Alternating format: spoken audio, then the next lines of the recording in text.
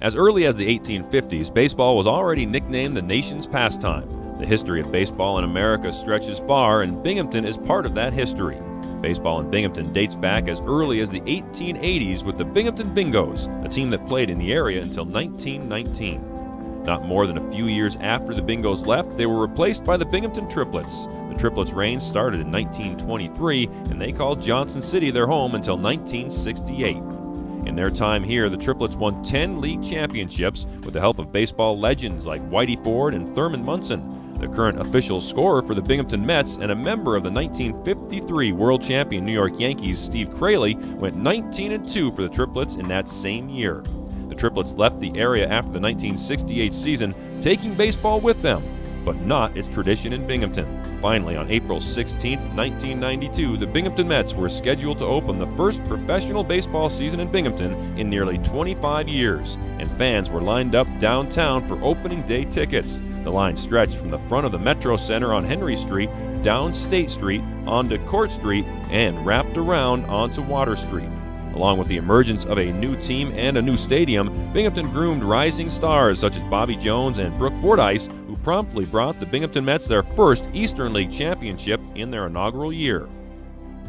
In 1994, Edgardo Alfonso, otherwise known as Fonzie, became a major contributor for the B-Mets while leading the team in home runs and RBIs. The Mets had other great hitting contributions in 1994, including Jeff Berry, Frank Jacobs, and Chris Saunders. Another rising star was Ray Ordonez, a promising young player who signed as an undrafted free agent.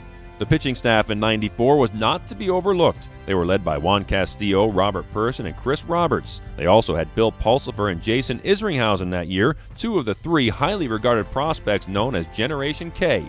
The other prospect, Paul Wilson, would join the team in 1995. The Mets went 82-59 in 1994 and won the Eastern League Championship for the second time in their first 3 years in Binghamton. In Game 2 of the EL Championship, Bill Pulsipher tossed a no-hitter, shutting out the Harrisburg Senators 2-0. Chris Roberts threw a complete game in the fourth and final game of the series to bring the Eastern League trophy back to Binghamton. And the 1-2 pitch is swung on and missed. And in 1994, there is nobody better than your Binghamton Mets. 1995 to 1997 saw the rise of stars like Benny Agbayani, Brian Daubuck, Jay Payton, Corey Lytle, and Preston Wilson. In 1998, Binghamton was led by Terrence Long, Octavio Dotel, and Nelson Figueroa, and went an impressive 82-60, finishing second in the division. In 2000, the B-Mets featured the great hitting of Ty Wigginton and Mike Kincaid. Outstanding pitching was provided by Dickie Gonzalez, Tyler Walker, and Jared Riggin. They helped tally another 82-win season. It was enough to take first place in the North Division, but they fell short in the playoffs. In 2002, Jose Reyes, the New York Mets All-Star shortstop, was an up-and-coming prospect. Reyes was promoted to Binghamton after spending 3 months with the Single-A St. Lucie Mets. In his first game in Binghamton, Reyes had 5 hits and 4 RBIs and completed the season with a .287 average, 27 steals, and 26 extra base hits in 65 games.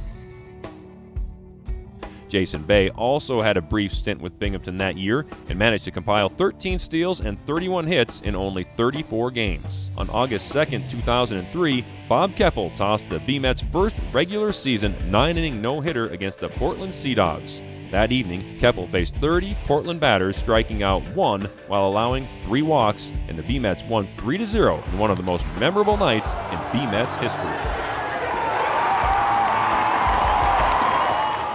David Wright came to Binghamton in 2004 as a highly touted prospect. In 2003, Wright had won the Sterling Award for Best Player with the St. Lucie Mets. In only 60 games in Binghamton, Wright hit 10 home runs, drove in 40 runs, and had an astounding .363 average. He quickly rose from AA Binghamton to the major leagues in 2004, where he joined Jose Reyes as 2 anchors in the Mets lineup to this day.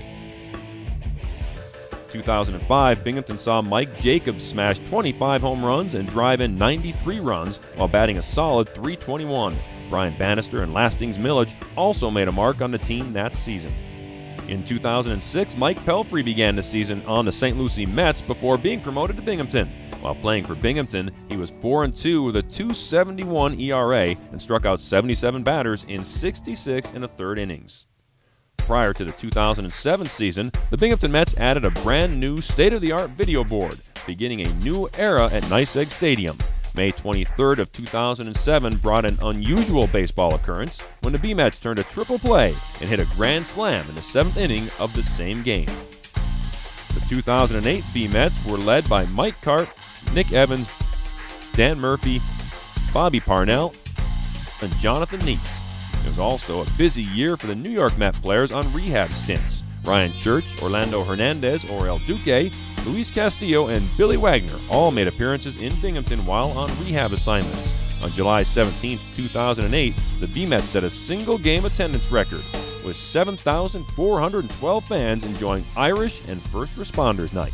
In 2009, Ike Davis, Ruben Tejada, and Josh Thole all made a name for themselves in Binghamton. All three have seen time with the New York Mets, with Thole and Davis starting for the Mets this season at catcher and first base. In 2010, Tim Tuffle, a member of the 1986 World Series champion New York Mets, took over as manager for Binghamton. He received strong contributions from key prospects Kirk Neuenhuis, Zach Lutz, and Josh Stinson. Binghamton's rich baseball history continues in the B-Mets' 20th season with new manager Wally Backman, who was also a part of the 1986 World Series Mets. The success of the B-Mets club is all made possible by the fans who come out every year to see the next big leaguers and great in-game entertainment. The Binghamton Mets would like to thank all fans who have supported the B-Mets throughout the past 20 seasons.